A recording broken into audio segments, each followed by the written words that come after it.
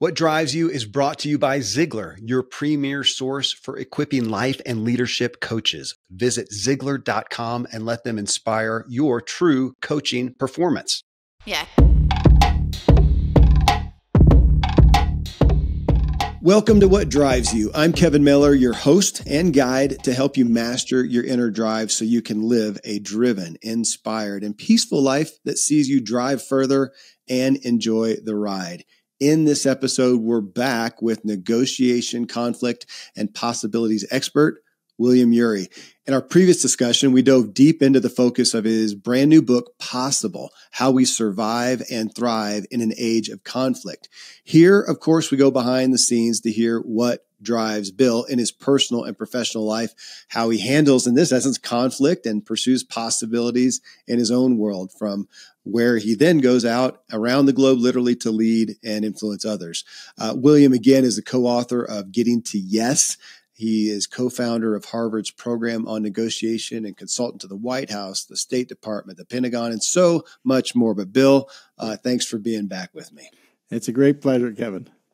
Well, I am eager to go through some of these because, my gosh, what area in our life doesn't involve conflict to some point? So this will be interesting. So to start off, as I always do, on the what drives you aspect, the concept is spiritual in nature, which came up a couple of times in our talks as far as how we view things and our beliefs and our identity and whatnot. So what drives you spiritually?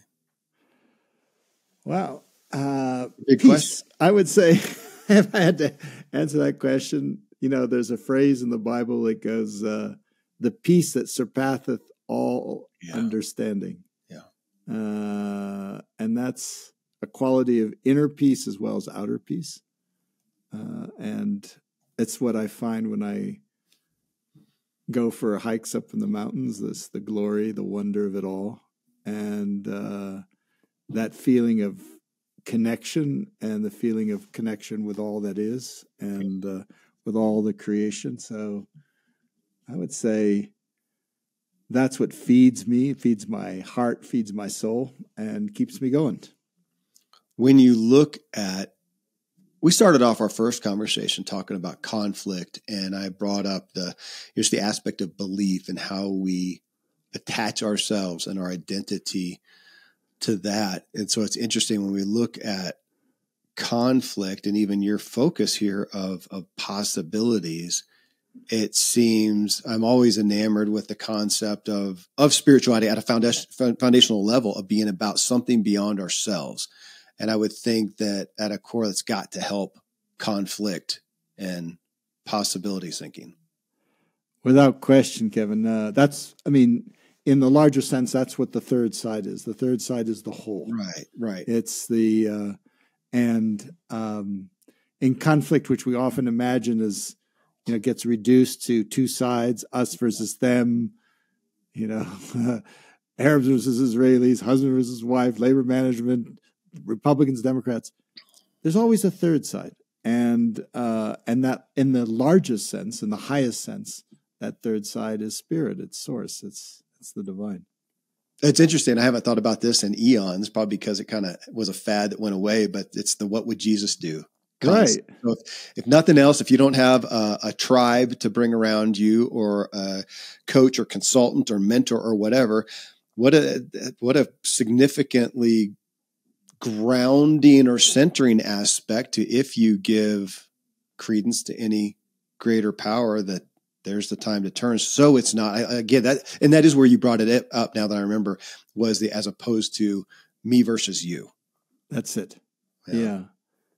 It's an interesting aspect. And you've spent so many times dealing with other countries, other cultures, whatnot, which we know through the span of time have had a spiritual underlining. So when as we ended the last talk talking about when they decide, the Bushmen, not to take the spear and poison somebody to their death. And you talked about that actually, that there was a time of coming around and they would talk and they would also lift their hands up and seek guidance. They would, yeah. In fact, what they would do is they talk during the day, and then at night around the campfire, they're all gathered around the campfire. I watch this, and they engage in a kind of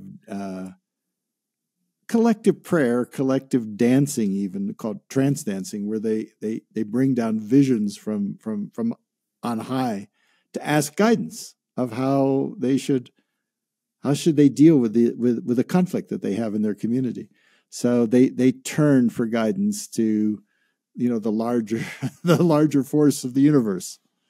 Well, it's interesting as you look at conflict or even just negotiation aspects, which again, this is your pathway here. This is your arena. Have you found yourselves at times with acute conflict, sometimes trying to draw them to, it comes back to your third way, to the bigger picture, like, guys, yeah, come on, you've got to get, there's more at stake here. What about your loved ones, your culture, your family? You've got to pull it back. That feels like a draw to, a concept. I don't feel like it's just semantics, but of spirituality. It is. And, the interesting thing is, in those moments when you have, as I've had the privilege of sometimes being, where you have like sworn enemies, there's been bloodshed, whatever, between these groups for years or decades. Right. They're sitting down, they're working through their differences. It's the hardest work human beings can do. You don't want to listen to the other side. It's like, you've got all these feelings. When they work through, then there are these breakthroughs where you feel like a heavenly presence kind of enters the room. That's peace. And sometimes I think, there's a stillness. Like, I remember once I was facilitating conversations between Turkish leaders and Kurdish leaders, and they'd been engaged in a civil war in Turkey for, 30 years, thousands dead, many tens of thousands dead, and 3,000 villages destroyed, and just a scorched earth kind of war. And at one point, they couldn't even actually meet in Turkey. We had to kind of meet in a very confidential setting in France in an old chateau, actually. And at one point, a retired Turkish admiral said, "I want to say something." And he said, "I just want to acknowledge the suffering that the Kurdish people have been through in the last 30 years. So many civilians killed, so many villages razed. I just want to acknowledge that. And on behalf of the Turkish armed forces, I want to offer an apology for all the innocents who've died as well." Well, you could have heard a pin drop in that room. There was this silence, just this utter silence for a moment before everyone, the Turkish participants, the Kurdish participants, broke out in applause, really, but it was like there was a silence, and that's I think what you're talking about. That those are kind of divine, transcendent moments of apology and reconciliation between former enemies. Because it's beautiful.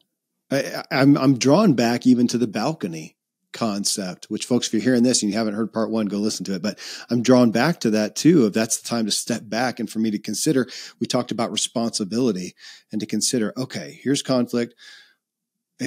Get out of myself. What's my responsibility to, again, the greater purpose, the other people? That's a step of spirituality. It is. Wow.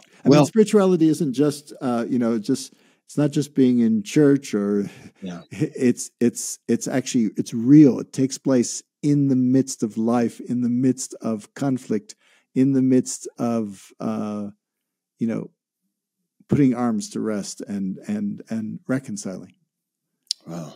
Well, so on that note, a direct step from that is just relationships, which is what we're talking about. So we'll come to that aspect, but I'll come back to you here to say, okay, we talked about, we've got the holidays coming up, and you've got family that you're with, and what is driving you at this time of life relationally, friends, family, across the board? Well, I'll come back to peace again. I mean, the thing that I feel grateful for is, different aspects of the family. There hasn't always been peaceful, completely harmonious relations, but it's like this is a moment, again, to remember what's important in life. You were talking about what's going on for you in your life. It really puts everything in perspective. What is important? And it's time to, lower the walls, open the hearts, welcome people, and not only set aside differences, but just kind of like transcend the differences, and remember the love of family, and so it's that moment, and I'm just feel intensely grateful at this moment for there being, just that feeling of love and peace in the family, which hasn't always been there. So it's just that really drives me. That's so that feeling of healing, of wholeness. I want to take it then from, again, the amazing stories of in your book of your experiences with, the higher powers, tangibly of our world. And yet you bring that home to your home, to your wife, to your kids. And we talked in the first show about, obviously it's beautiful when we're in agreement. We joked about coffee and tea. Really, you enjoy? Well, you're having peppermint tea. That's my favorite too. That's great. Have fun. Let's sit on the deck and enjoy peppermint tea together. And let's say that we don't, but then we get conflict resolution. We resolve and find a happy medium. How great is that? How has it influenced you as you've walked it out in your own life too, with the aspect I'm going to come now to what we kind of ended the last show with, was when there's times when you don't agree. You just, at the end of it, you don't agree. You're not going to resolve it. As you just said a second ago, you want to transcend the differences. I'm going to live with you or cohabitate with you or partner with you or work with you, even though here's this, you like hamburger A, I like hamburger B. We do not agree. There's no way to resolve it, but we're going to go forth in peace anyways. That's it. That's exactly. That's what's being called for. Right now, our country is at a time of conflict. Maybe, as we were talking about before, like maybe more conflict than I've or you've ever experienced before in this country, and it's really easy to lose sight of perspective of remembering the whole. What I like to do is I remember like the kids. I actually just I have a grandson. Who's a year and a half, we're having Christmas with him, and I call him my new boss.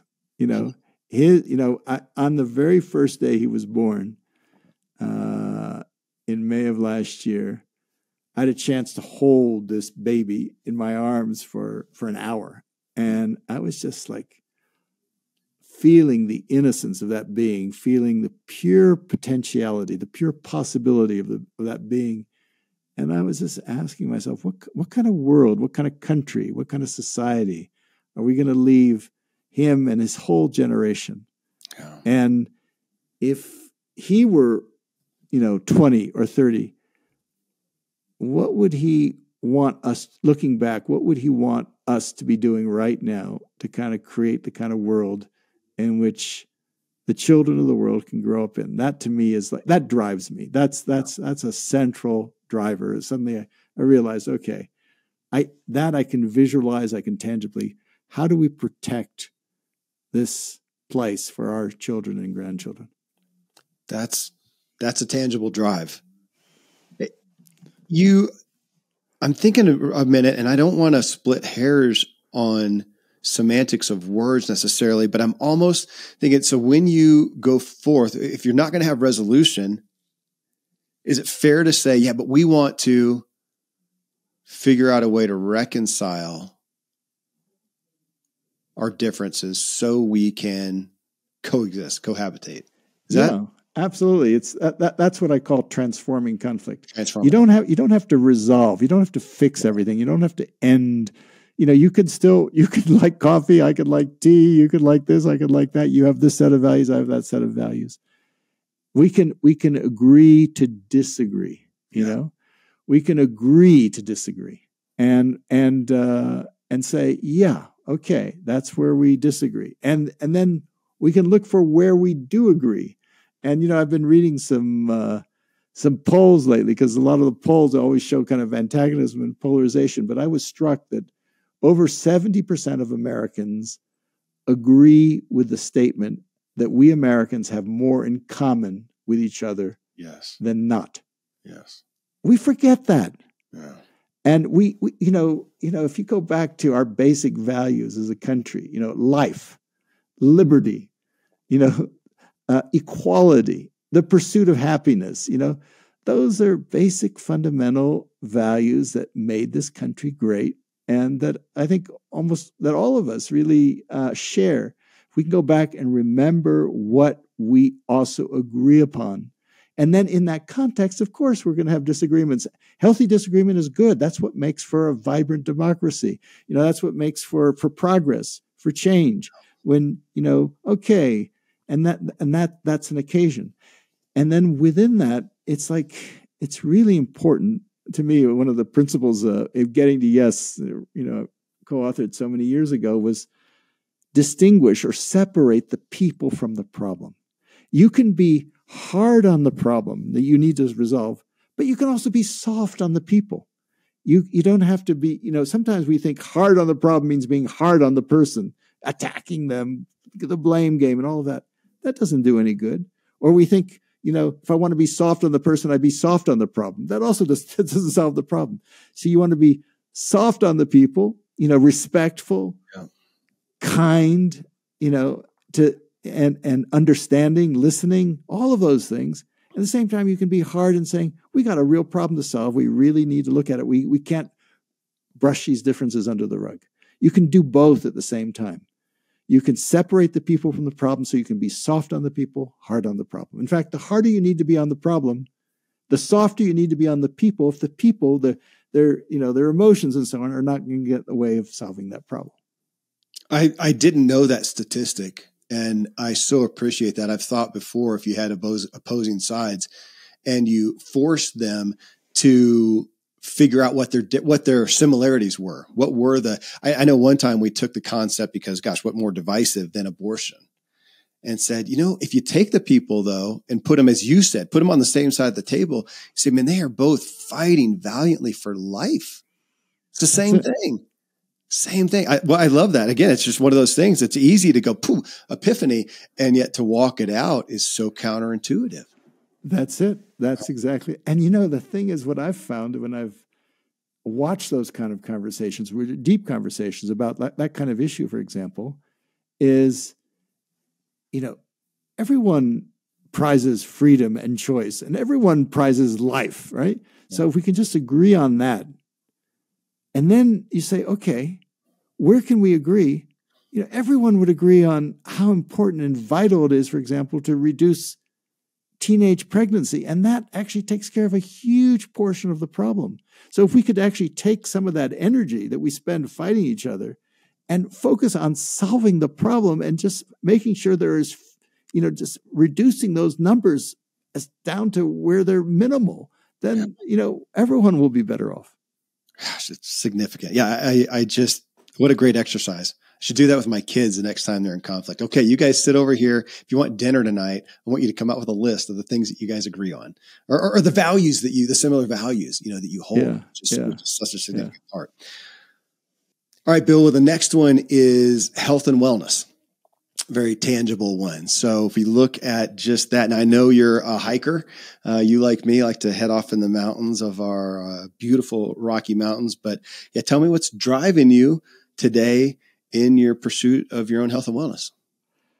Well, I would say hiking is definitely, my number one practice. I get out every single day. That's why I live in Colorado. There's something about the mountains here, the magnificence, the air, the clarity, the solitude often, and just the beauty. It just fills me with awe and wonder. And I find that It's actually, it works physically for health. It works emotionally, centers me. It works mentally, it gives me, I have my best ideas, my most creative ideas out hiking. And spiritually, it fills me with that sense of awe and wonder. So it's all in one. That's one thing. And then, that's probably my number one, beauty. That natural beauty is the balm. People sometimes ask me, because I spend the day working on conflicts, whether it's, Colombia, Afghanistan, the Middle East, right now, just heartbreaking, Ukraine. And what I use to just bring myself and feed myself and resource myself is that daily contact with nature. And if I can, I take 2 walks a day.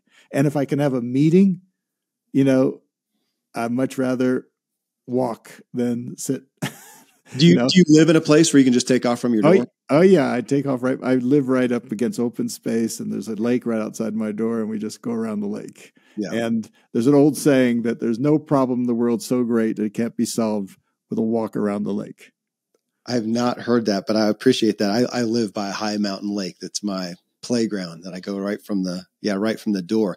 What drives just your interest, your own personal? Why, if you look at health, so that covers a lot of things, but just as you look at Bill's health and wellness, why do you want to be healthy and well? What's driving it today?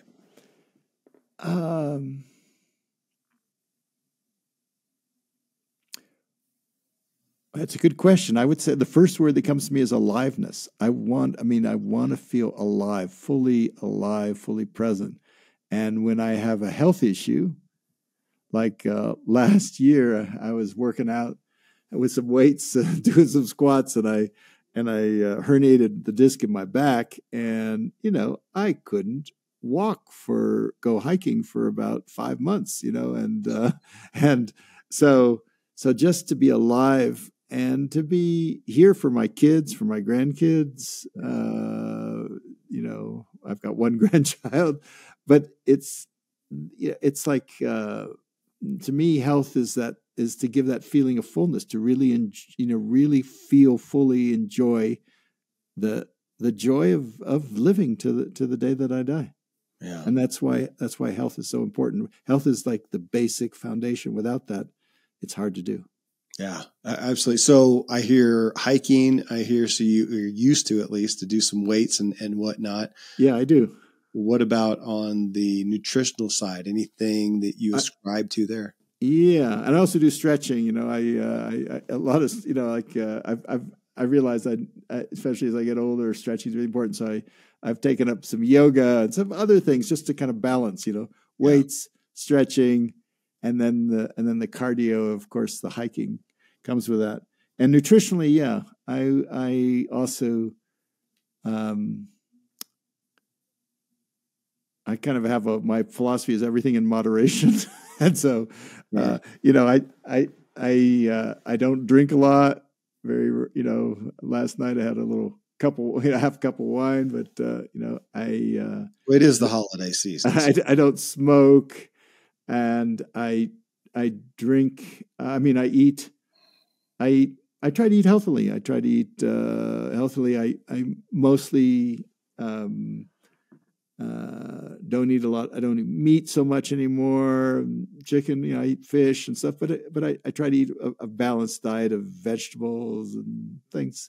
So for me, yeah, diet is it's what I'm feeding my body with for health. So yeah. I try to pay attention to it. I'm not always. I don't try to do anything too much. I don't go on any radical diets or anything like that. But the other thing I find too is I find intermittent fasting kind of helpful sometimes. Just to maybe not eat until 11 or noon, have a smoothie or something like that. I find that's also helpful.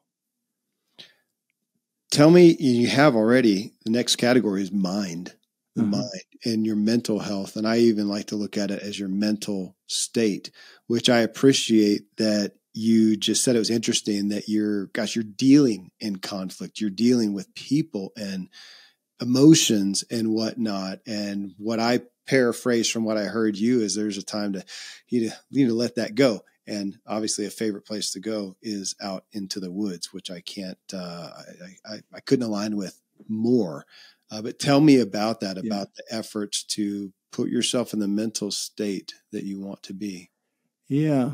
Well, I'm fortunate to live in a place like in the mountains. You also get these wide views, views for hundreds of miles. And I have a feeling that actually helps you it gives you that spacious perspective. You look up at the big sky, you look up at the stars at night. And I also find that instead of worrying about the world, I used to, as a boy, I used to, worry about I spent some time in Europe and as a boy, and you could see the evidence of World War I, World War II, and everyone was expecting World War III. I found that the best way to deal with the worries of the world is to turn towards them and actually do something about them if you can. Whatever it is, it could be something small, but it's like it's action, and it's putting your mind on it, but in a constructive way of what can, asking myself, how can I help? And that actually gives me a funny kind of immunity to worry. Because as soon as I'm in activity, I'm doing something about it. It gives you that kind of immunity that I imagine that surgeons have. When they're doing is like they're acting, so you're kind of immune to those things. So I find action, that kind of mental action of like focused. Okay, I'm worried about what's going on in the Middle East. Let me try and do something about it. It's interesting. We talked off camera, at least, about me having Arthur Brooks. He was, on the show yesterday talking about happiness and talked about his research on what makes somebody happy. And I'll boil it down, and you probably are aware of heard this too. But he said, is it doing things for themselves? Go get a massage, go watch a movie, go have a great, do a thing for yourself, or doing things for others. And literally at the end of the day, their research was that the happier feelings come with serving others. So it's interesting to hear you say that you've experienced that's what gives you the mental state that you would rather be in. It does. And, I had the good fortune when I was young, like 20 or something, I decided to pick a question, like a life question that I was going to focus on.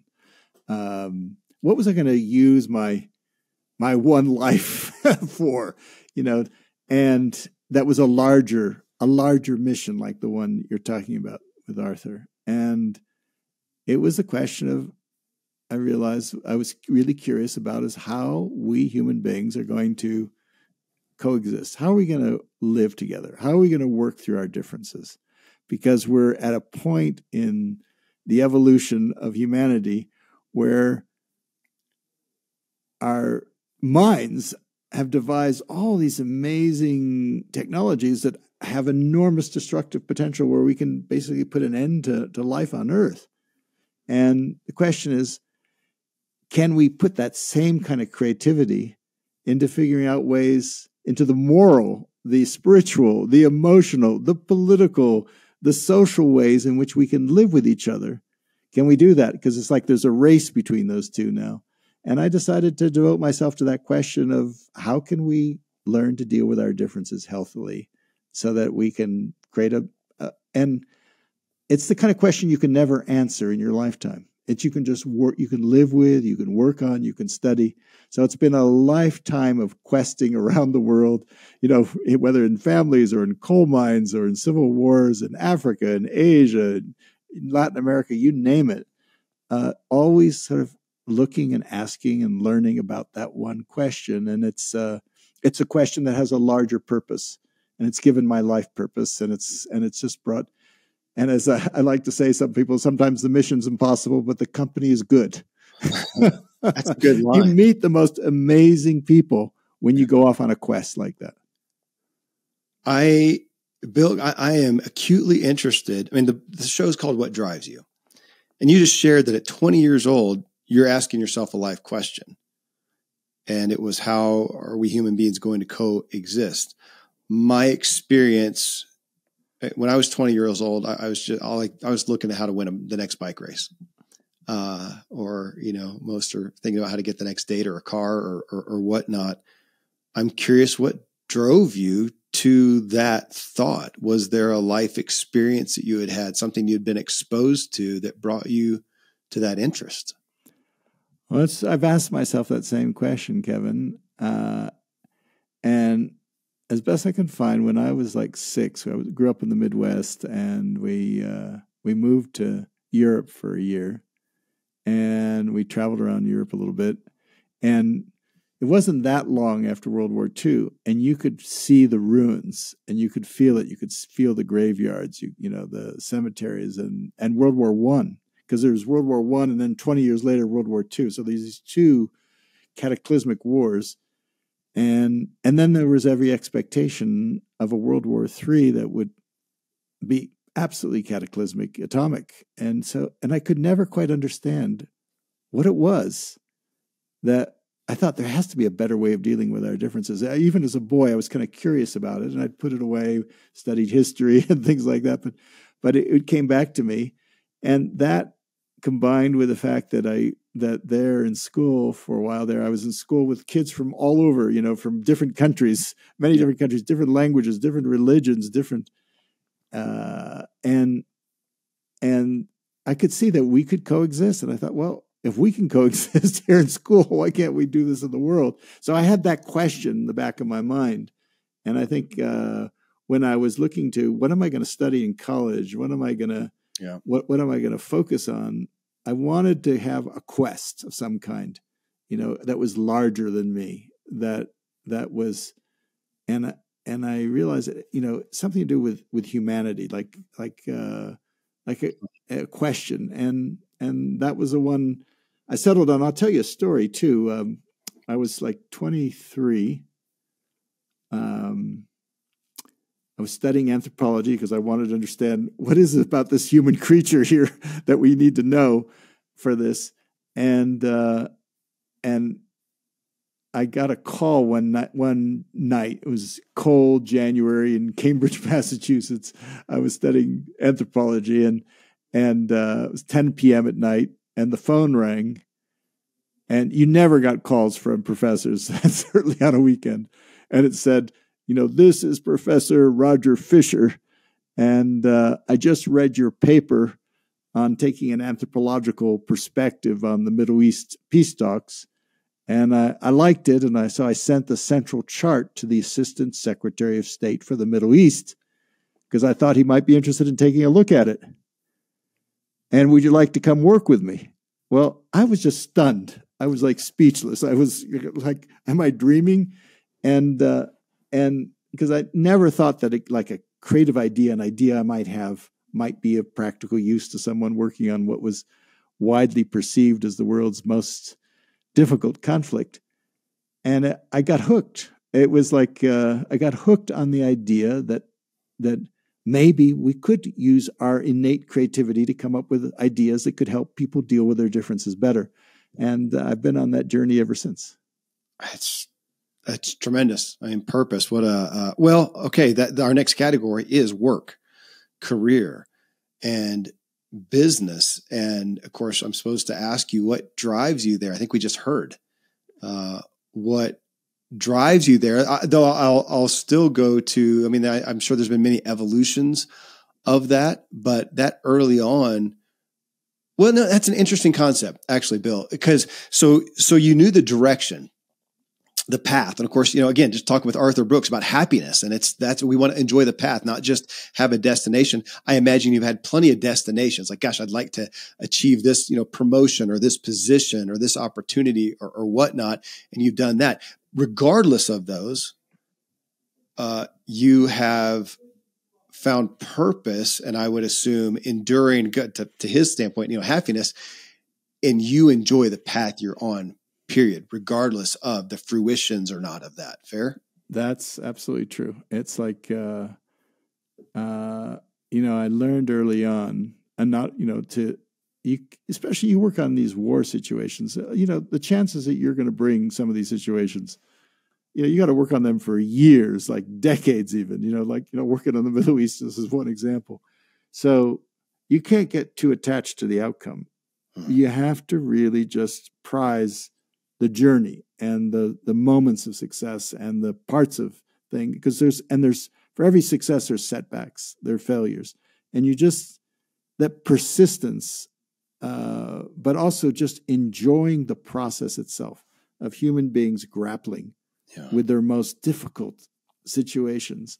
My grandfather, who came to this country at the age of 14 alone, from Europe without a penny in his pocket, and just started washing windows. Eddie, exactly. Eddie. His motto for his little company was "Wanted, a hard job." And I feel that's whether you're in sports, and I'm sure you're bicycling, there's a thrill in having a hard challenge, something that's really hard to do, and you can't get just so fixated, particularly on these hard jobs, that there's always going to be success. There's going to be failures. There's going to be setbacks. That's all part of the process. Mm-hmm. The realities of work, I will ask you on today, that what's driving you. You, like most of my guests, I mean, you've got a book, coming out. Your reach continues to grow. Your opportunities continue to grow. And within that, there's usually cause to be clearer than ever on what is driving your work, what you want to do, what you don't want to do. What are your parameters around there that help you stay, again, in the path that right. I'm going to be enjoying this? Well, a few years ago, about the same time, or maybe a little later, than I had this hike with Jim Collins, in which he asked me to sum up everything that I'd learned in one sentence. He said, "Darwin could do this. You could do it." That might be useful in these times. I got a very strong kind of like message, like from my inner voice when I was out hiking up and high in the mountains, which was, you're not getting any younger. So pass it on. That's just those 3 words: pass it on. Whatever I've learned. And that's really what was the genesis of that book, was because Jim also said to me, which is good advice, he said, if you want to write a book, sit down and wait for the impulse to go away, because it's going to drive you crazy if you really want to write a good book. And I love that you wrote about that. I love that. Look for a reason to not write it. Right, exactly. Any reason you can have not to write that book. And only if you can't not write the book do you sit down and write it. And but in this case, that was a compelling drive. It was like a compelling, inner instruction from my deepest self, which was pass it on. And that's what I tried to do in that book, is really pass on what I've had the privilege to learn from so many people, from so many different cultures, from so many different faiths, from so many different walks of life throughout my life, is just to pass on the essence of what I've learned in a way that could be helpful to the generation of our kids and our grandkids, or today for that matter, as we struggle with the hard conflicts that we face in today's world. So that's really what drives me. I just couldn't honor that more. And again, as we've talked about, it's timely as I look at my dad, who's been given, literally mere months. And he's a best-selling author and influencer. And it's been interesting spending time with him. And there's almost this feeling of going, okay, I shouldn't say almost, there has been within me. I'm grappling with it a little bit. Okay, now give me your best. I mean, it just feels like everything's going to culminate now. Everything's acute. Give me your best. And to his credit, which I know as well, also, he's saying, well, I have been. You've been getting it for years. I thought, what a gift. And now with this finite time, it's interesting. We'll see what he does, but I know he's feeling like, I don't know that I feel called to. I've given my best. I've said what I want to say. I may just hold hands with my wife and enjoy the last days. That's it. Well, that I mean, that's so touching, so moving. I get a shiver when I listening to you, Kevin. It's like that is the evidence of a life well lived. Yeah. Is when you can come to that stage when you've got a few months to live, and you can say to your son, whom you love, I've done it. I've given what I have, and now I just want to hold hands with my wife, and that's it. What more could you ask for?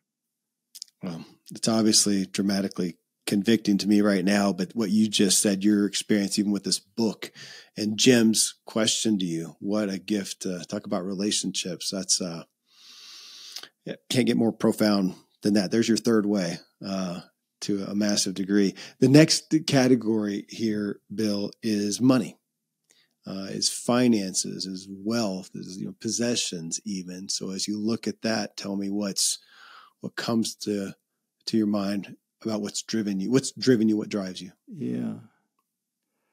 Well, again, this is all just me, so I'm not offering this as counsel to anyone else, but just my own learnings and lesson is when I was in my early 20s, I'm not exactly sure, but I kind of made a vow to myself that I would pursue what I most wanted to do in life, and I wouldn't sell my soul. I wouldn't just, if I could possibly avoid it, just work for just money alone. Because most people don't even have this option. But it's almost like I remember reading when I was in my 20s that there was a distinction between a lot of people, what we have as a job, and it brings in money and it supports the family. It's really important, right? And then some people can get a career where in addition to just having money, you get recognition of your peers and so on. And you're lucky if you can actually have a calling. Yeah. Which is where what you do gives you meaning. And you could have a calling and sell peanuts. It's not a thing. It's like, there are people who on the street just can sell something, and they've got a mission to just connect with every client, every customer. So it's not about doing something highfalutin, but it was like a calling. And for me, I said to myself, again, this is the youth of saying this, but I'd rather reduce my needs than my material needs, rather than in order to be able to do what my heart most wanted me to do. And the interesting thing that I found, as I was lucky, people aren't always that lucky, but I was lucky. I encountered some success early on. I co-authored Getting Yes. I was 28. And it became and it kind of like, but for me, what I took it as is whatever monies came in for me, I took that as a sign from the universe that I was supposed to give back. And so I adopted early on that a kind of a principle, which again, people might not be so fortunate. I'm not going to take money for doing anything that is my sacred work, the work on peace. I'll take money if I'm doing work for businesses, as I did, helping them make money. I'll definitely take money. But for the work on peace in different parts of the world, I won't, and I'll use the money that I have in business to support the work that I'm doing for peace. That's tremendous. I don't know if I've heard a better testimony on money than that. Thank you, Bill. I'll tell you one other thing, Kevin, is, and again, I can't say this is universal, but I've found curiously that the more I give to the larger whole, the more work I do, for that larger cause, like you were talking about with Arthur Brooks, the more prosperity comes in. Yeah.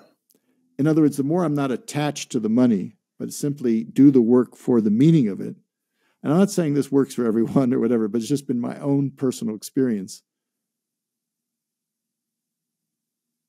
The more abundance comes into my life. That's couldn't be more significant than that. And I think that's what we tend to find.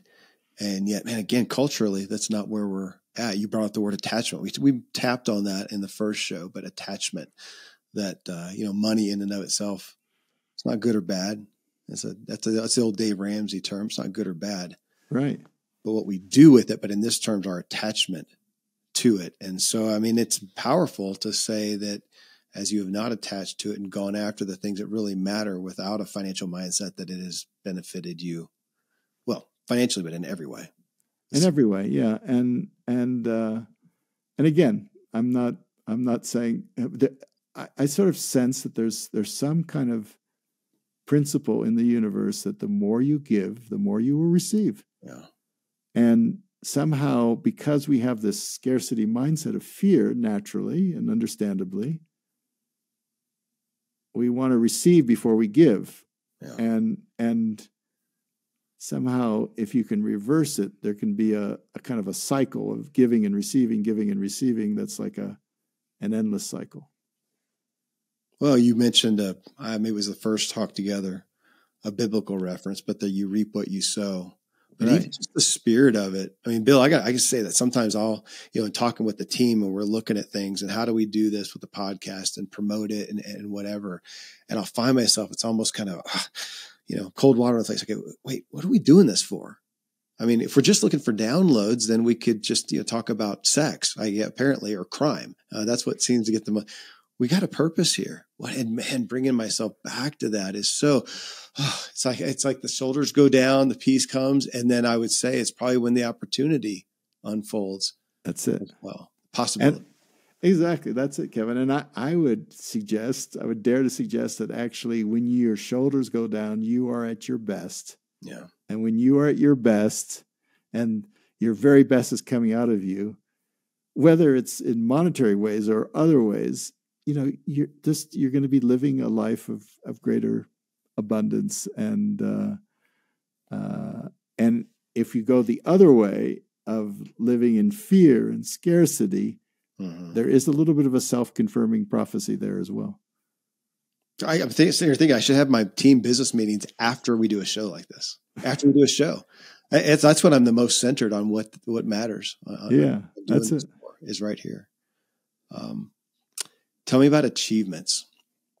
That's one I give focus to in my book of how we find so much, value and even our purpose and calling in some of the achievements, not in and of themselves.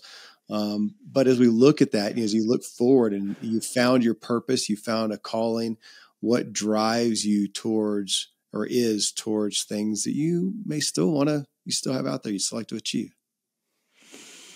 That's a really good question.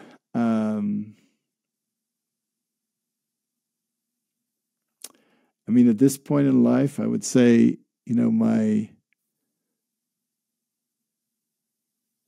right now, as I kind of reflect on where I am in life, I just, this year, I just had my 70th birthday, just a couple of months ago. And, I was like, okay, you're at that biblical age of 70 and 10, and maybe it's not quite the same 70 as it was back in biblical days, but I thought, what do I most want? Like an achievement, like you're saying. And so I took a week by myself, out in the wilderness, at the foot of a mountain, very high mountain by a mountain stream in the wilderness, and just spent the week just camped out. I didn't do much hiking, just sort of sat there and listened to the stream, and just reflected with gratitude on my life, and did a little bit of an accounting, and just slow down, because that's the thing is, life gets so fast, and with social media and everything like that, but just slow down and actually have nothing to do. I didn't bring any books. I brought a journal to write in, but I just okay, just let me sit with nature here and sit. And in that moment, that's all I wanted. I realized that right there under my knows was just like being able to just be, the achievement of just to be and have my heart be full with gratitude for all the people I'd known, all the people I'd loved, all the people who had loved me, all the people I'd met, and just all the beauty. And funny thing is, I was afraid I was going to feel lonely. Mm-hmm. And in the end, I didn't. I've had the company of the, obviously the trees, the birds, the mountain, but mostly all the kind of, even the beings that the human beings, they were present for me. And that was a kind of an epiphany for me that actually less is more. That actually, I was thinking of going away and doing something, a big trip. And I thought, no, just give yourself, it was 5 days and 5 nights. And by the end of it, I was thinking, I could probably continue this. And, I bathed in the stream. I just did whatever, but there was nothing to do. And it was just pure gratitude. And that to me was, I don't know if it answers your question of achievement, but that's what felt to me like the achievement is as much inside myself right now. It's not so much in terms of outer achievements. I know it's beautiful. It's alignment. It has alignment. I asked the same thing to Robert, Bob Waldinger. We talked about that. And he said, I've got things I want to achieve. Right now, I'm just more interested in enjoying the path that I'm on. And this term of being keeps coming up. I think I talked about it recently with Thomas Hubel, who I saw you were on his show. Yeah, he's a friend of mine. Okay. Oh gosh. Okay. Well, I'm new to his acquaintance, and we did a series. Actually, he's coming back on to do another show. I think right after the first of the year. But this aspect of being, and I'll tell you, it's interesting, Bill. This year was a big year of adventures. I got involved with the guys group of adventurers, and just we went out of country and we did all kinds of stuff, and it was great. And I don't feel that call at the moment this year. And I actually told a friend recently, I thought, I may just go to a monastery for a week or something. Though your idea of just hitting a stream and not mountain biking, not hiking, not kayaking, not whatever, I may have to ask you where that was and go where that is. It's just over the mountains from where you are in the San Luis Valley, okay. Which is a huge empty valley with the Sangre de Cristo Mountains. And the speaking of adventure, you mentioned that because when we were talking earlier, that word, for me, life is an adventure. And early on, that's why as a quest, okay, what's the question? I'm on an adventure to answer this question. And I became an anthropologist because anthropology was just, for me, a license to be curious and wander the world and answer that question. And I became a negotiator because I wanted to get my hands dirty. I wanted to really not just observe, but participate actively in the process. And, one thing that we haven't talked about is about 20 years ago, after 9/11, after the war in Afghanistan and Iraq, and I was thinking, wow, where's the world going right now? And I was, thinking there's so much separation. People are getting so separated. Mm-hmm. What can actually bring us together? What can connect us? And I was here on this lake here talking with some friends having a dinner under the August night sky. And they had just come back from the Middle East, from Syria, from Gaza, I don't know where it was, and talking about all the pain there. And I had the idea of because they were leading a kind of like pilgrimage there. And I said, well, has anyone ever retraced the ancient route of Abraham? Because as an anthropologist, I appreciate the power of a story. Mm-hmm. And walking through the Middle East, because he's kind of like the legendary ancestor of everybody, these three great faiths and half the world's population. And it's like, I didn't know much about him, but I thought, what if there could be a long distance walking trail like the Appalachian Trail or the Pacific Coast Trail, or there's this path in Europe, the Santiago de Compostela, this pilgrimage. And I thought, what about that? And people said, that is the craziest idea. are you crazy? You get walk in the Middle East. There are wars going on there, and who's going to want to walk there and whatever.